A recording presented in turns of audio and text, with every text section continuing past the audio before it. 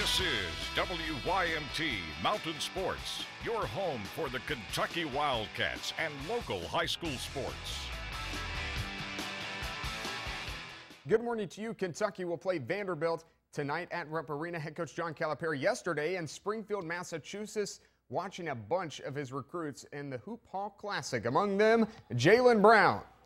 Look at him, pulling up from three. He's 6'7", small forward out of Georgia. Good look there. Later on, watch Brown.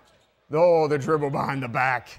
And he misses, but he gets his put back. Brown scored 31 points. He would foul out. Ivan Rabb, the other recruit on hand, 6'10", out of Oakland, California.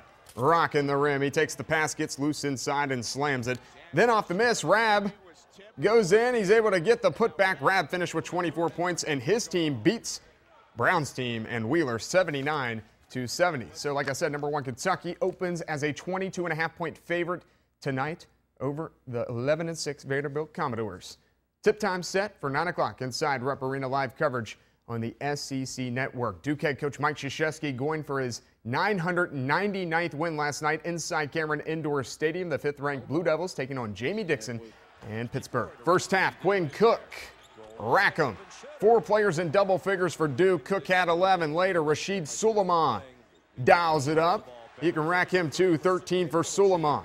Still first half. Man, I want in this action too. Justice Winslow. Blue Devils shot 47% from 3. Duke led 41-25 at the break. Second half, Jahlil Okafor.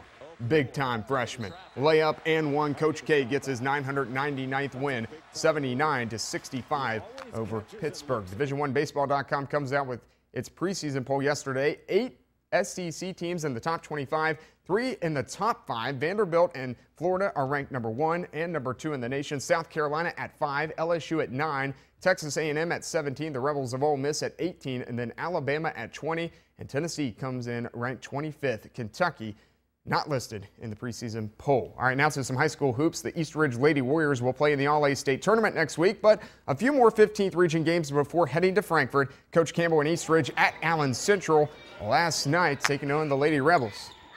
Let's go first quarter. Tamara Thacker from the wing. Good. Ridge by 4. Later, Kelsey Parsons. Top of the key. I don't think she really calls this, but it counts. It's all good. She gets a smile out of it and cuts the lead to 1. Lady Warriors back on the break. Katie May to the assist to Emily Tackett. That is freshman to freshman. Still first quarter. This is Alyssa Moore weaving in through the defense and scoring. Allen Central up by 1, but East Ridge, it came to ball. Thacker to May. Layup good. East Ridge wins, and they are now 14-5 on the year. Heather Thompson had to tie her shoes multiple times last night. She had lots of laces and shoe props. Jackson City at Hazard, third quarter. Brittany Barnett, splash. Tie game at 41. Barnett had 24 points. Right before the end of the quarter, Destiny Walker knocking down the J. She had 6 for Hazard. Fourth quarter now. Off the miss, Hannah Webb, strong put back. She goes for 15 points. Under 15 seconds to go now. JC down 2. They need a bucket. Haley Turner, the putback. She scores, and we're tied at 61. Let's play extra basketball. Go to overtime. Morgan Robinson. Look at Hazard. Working the ball around.